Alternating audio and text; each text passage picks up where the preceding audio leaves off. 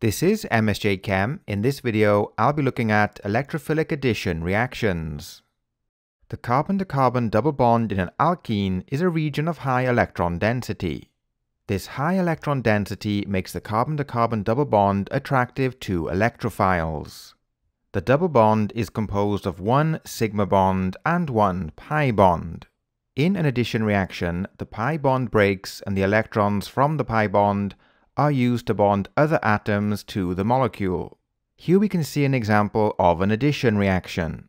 In the reaction, we have an alkene, which is ethene, reacting with hydrogen bromide to produce a halogenoalkane.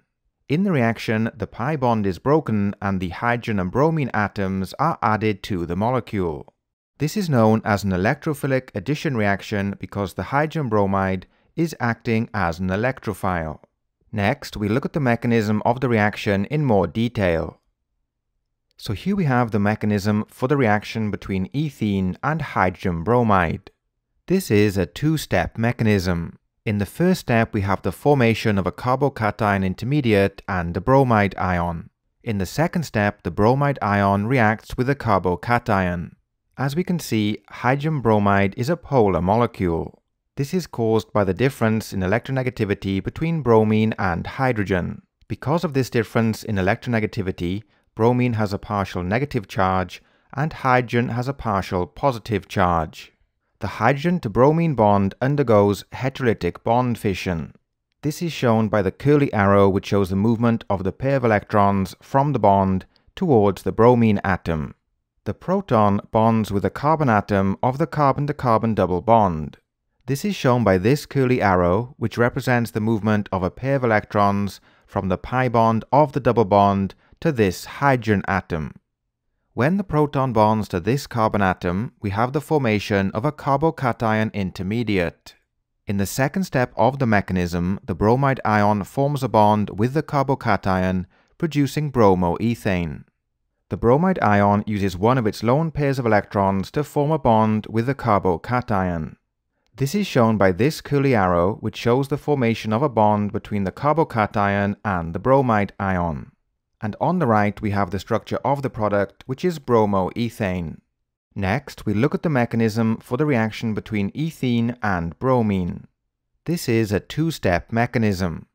In the first step, we have the formation of a carbocation and a bromide ion. In the second step, the bromide ion bonds with a carbocation. The first point to note is that bromine is usually a non-polar molecule.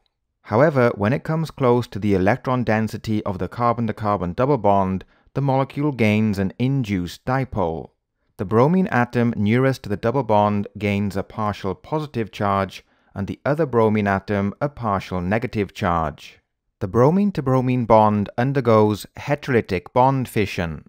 This is shown by this curly arrow, which shows a movement of a pair of electrons from the bond to this bromine atom.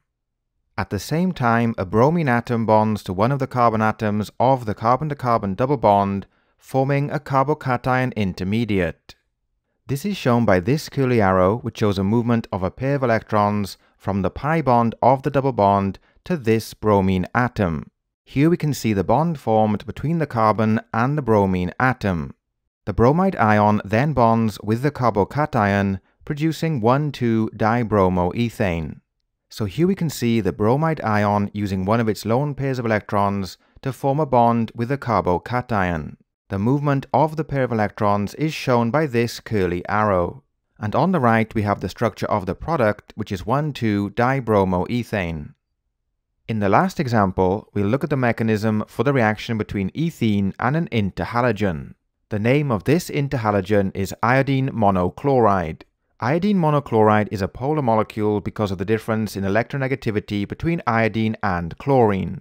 The chlorine has a partial negative charge and the iodine a partial positive charge. Just like in the previous examples, we have heterolytic bond fission of the bond between iodine and chlorine, which is shown by this curly arrow. The iodine bonds to one of the carbon atoms of the double bond. The movement of the pair of electrons is shown by this curly arrow. This results in the formation of a carbocation and a chloride ion. The chloride ion then uses one of its lone pairs of electrons to form a bond with a carbocation. The movement of the pair of electrons is shown by this curly arrow. And on the right we have the structure of the product, which is 1-chloro-2-iodoethane. So let's end with a summary. In each of the mechanisms that we looked at, the electrophiles are attracted to the electron density of the carbon-to-carbon double bond. The bond between the atoms in the electrophiles undergoes heterolytic bond fission, with one of the atoms, which is known as the electrophilic portion of the molecule, bonding to one of the carbon atoms from the carbon-to-carbon double bond. This results in the formation of a carbocation intermediate and an anion. The anion then uses a lone pair of electrons to form a bond with the carbocation, which results in the formation of the product.